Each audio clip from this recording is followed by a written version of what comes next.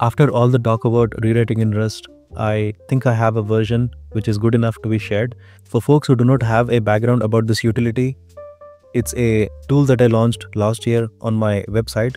It's called Crypto Volatility Grid. It's a dashboard that gives you volatility details of different pairs across different time frames.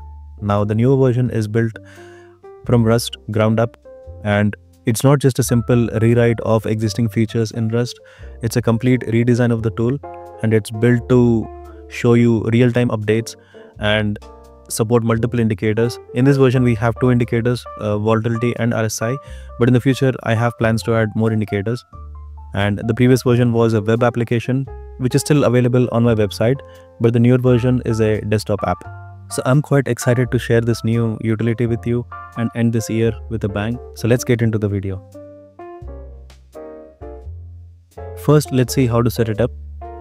I left a link to the codebase in the description box. If you scroll down, you will see an option called releases. If you hit on releases, let's look at the latest release. And here you have downloadables for different operating systems. So you have one for Windows, one for Mac OS, and even for Mac OS, you have the older x86 version and also the newer M1 or M series lineup. Or if you are using a Linux system, you can download the Linux downloadable. So you have a file for each operating systems, and you can just download this file and start using the tool right away. I know that a large chunk of my audience are non-programmers who are only interested in the utilities and don't really care that much about how things are built. So I took these extra measures to make the user experience as smooth as possible. In the future, if you want to access an older version of this utility, you can go to releases and you will find the previous versions as well. So for now, we just have two versions, version 0.1.1 and 0.1.2. For now, let's use the latest version. But I'm just letting you know that the older releases will still be available on this link. Okay. I use an M1 Mac system, so let's download that version and continue this video. After you download and unzip the file, you will find this executable inside that folder. If you run it for the first time, you will get a pop-up that Apple could not verify whether this is some kind of malware. So this is blocked by default. So when I built this utility, there are two ways to resolve it. Either you can allow permission to run this. That's one way to do it. But a better way to do it is for me to get Apple developer license and sign this executable with the Apple developer license, but it's not free. You have to pay around $100 every year to get an Apple developer license, which I don't have at the moment. So for now, you would have to run a command to execute this file. But again, you might be hesitant to run this because I'm just a random guy on the internet. So why would you trust anyone, right? So I have made the code completely open source. So feel free to look at the code base and take that decision yourself. But if you're still hesitant to run it, it's all right. It's your call. Again, like I said, the code is open source, so I'll leave that decision to you. If you decide to run it, here is the command to enable the permissions. I'm running this command inside my VS Code terminal itself, but you can run it on any terminal on the Mac system. And when you hit enter, when you run this, you don't see any response, but this will allow the executable to run now. Now when I open it, I should see the UI as well as a small terminal where you will see all the logs. Okay, so I can expand the terminal. I can even make it full screen, and this is the user interface. I'm going to come out of the full screen mode, and here you just have a dashboard and the title for the dashboard on the top left corner, and you can increase or decrease the font size here. And if you go to the settings panel, this is where you define the preset that you want to run. By default, you get the default preset, and if you scroll below, I'm going to quickly explain this settings panel. So here you have an option to create a new preset. So let's say I want to create a preset called demo using this existing default preset. You can hit create from current, and that should create the demo preset. Okay, and below that you can add the pairs that you want to monitor, and this version is restricted to only 200 pairs. I'll explain why that is the case, but yeah, you can enter a maximum of 200 pairs over here. And this is connected to Binance Spot Exchange, so keep that in mind. So only enter the pairs that are available in the Binance spot exchange. Okay, and it's not restricted to a particular market. You can either choose pairs from USDT market or BTC market, or it's not restricted by any market, so you can put in any pair. Okay, and below that you have the settings for different indicators. For now we just have volatility and RSI, but if you want to enable this indicator, you can choose this toggle. If not, you can just disable this. But if you want volatility, inside that you can select different time frames, and within the time frame you can select the threshold as well. So let's say I want to put the 15-minute threshold as 1%. So if the value exceeds 1% to the upside or downside, as in -1%, those cells will be highlighted. So these highlights make it easy to spot spot coins and where the movement is actually happening. And on the 1 hour I'll just set it to 10%, and even on the 4 hour I'm just going to set it to 10%, and daily also 10%. So these controls are very similar to how you set thresholds on the existing version, volatility grid. And after that you have settings for RSI, and you can select the length, or you can select the source, and you can also toggle between different time frames. We don't have thresholds for RSI because by default 30 is considered as overbought and above 70 is considered as oversold. So the highlights will be applied accordingly. And I don't think the source field works as of now. So the current version only takes the closing price as the source by default. So this may not work when you try it out. And let's hit save. So that should save the settings, but the preset is not enabled yet. So to enable or run the preset, you need to hit this play button. Okay, and let's hit play. For now we just have 2 pairs. So if I hit play and close this panel, you should see the dashboard with these 2 pairs. Okay, and everything runs locally. So when you set these values and run the preset, the dashboard connects to Binance exchange. It will fetch the historical values and also connect to the WebSocket to fetch the real-time values and calculate these indicators at runtime and show the dashboard.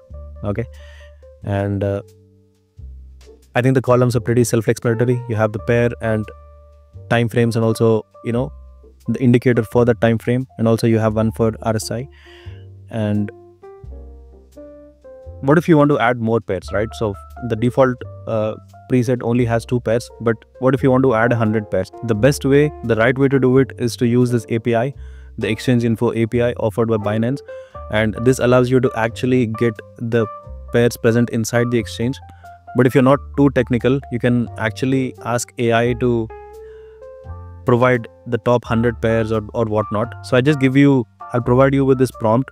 You can customize this prompt based on your choice. For example, if you want, instead of USDT market, if you want BTC market, or instead of top 100, if you want 10 pairs, or you can just adjust the prompt and get the required pairs. So this will give you a comma separated list of pairs. I can just copy this and paste it on the settings panel. So if I go back to the settings panels, I can just paste the values here, and you can see there are 111 pairs for now. And if I hit save, let's create a new preset for this and call it demo 2 and create new preset, and let's save this preset. And if I run demo 2, so the dashboard will now display all these pairs. The thing is, because everything runs locally, there are some drawbacks with this, which we'll discuss later. But one thing that you notice right away is that it takes a while to set up. That's because the APIs will have to adhere to the rate limit set by the exchange. So it will take a while for these values to first download the historical data and then connect to the WebSocket and just get the calculation up and running. So it might take a minute or 2 depending on the number of pairs you have to see the values pop up on the dashboard. And then you have an option to increase or decrease the font size. Okay. One thing I noticed is that when you get the list of pairs from a prompt, some pairs do not have any trading activity at all. For example, Matic USDT, right? You see the values, the threshold values are 0 and RSI values are always 0. That means there is no trading activity that's currently happening for this pair. So these values will not change over time. So the only way to do it is just go to the settings panel and remove all those pairs. This is just a one-time thing that you have to do, but in the future version, I'll make it even more convenient. Okay. The code for this project is completely open source. You can find the link in the description box, and under releases, where you see the downloadable files for different operating system, you can go to the code tab, and inside the source folder is where you can find the entire code base. And along with the code, you also have a few docs to help you understand the code, along with the readme file. So if let's go back to the code, right? So you should see a readme file with, a detailed description of what this tool does and a few other technical details, what crates were used to build it. So the front end is built with eGUI, and to manage async tasks have used Tokyo. And there are a few technical details on how this is built. And under the docs, I've also added a UML diagram that will help you visualize the different modules present inside the utility and how they communicate with one another. So the goal here is to keep everything transparent. I'm just a random guy on the internet, so there is no reason to trust me. So I feel like making the code open source helps improve the trust factor. And so why am I doing it? What is my objective? Well, my goal here is to become a better Rust programmer, and Rust is not an easy language to learn. So I find that building these utilities is a better way to engage with the community, especially in a day and age where the coding tutorials are dead. It's not just me, but other popular creators in the space have also expressed a similar opinion. And I personally noticed it. If I go to my channel, right, if you look at the last 10 videos, not even a single one of them crossed over 1,000 views. So even I noticed a significant drop in the number of views that I get. So what's next? I want to add more indicators, but before that, I want to optimize the existing version. I want to minimize the CPU and memory footprint to as little as possible. So I'll first work on that. I'll also make detailed technical videos on how this is built from ground up. So if you are interested in Rust programming, how to use Rust to build trading related applications, then you might find those videos interesting or informative. I also want to improve the user interface. So in the settings panel, right, instead of copying the pairs from a prompt, or I want to improve the usability of this interface. I also want to add a customization option so that you can fine tune the colors of the highlights, or I want to make as customizable as possible so that you can make this dashboard your own. This is how I feel about vibe coding. If you take the entire spectrum of all the programmers, on one end you have pure vibe coders who treats code as a black box, and they just continue prompting until they get the right interface or the right functionality. On the other extreme end, you have hardcore nerds who use NeoVim and type each and every single line of code manually. I think I sit somewhere in the middle. I think the days of memorizing syntax is obsolete. That doesn't mean you don't understand the code that you're shipping.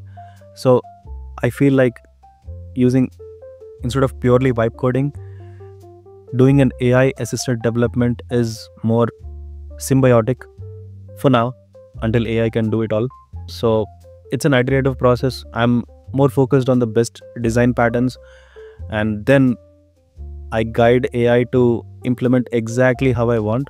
So that way I have more control and more confidence in the code that I'm shipping. So on the spectrum, I feel like I fall somewhere in the middle where I'm doing an AI assisted programming until AI no longer needs my assistance, or we enter a dystopian future where religious fundamentalists take over and human written code is treated as blasphemy.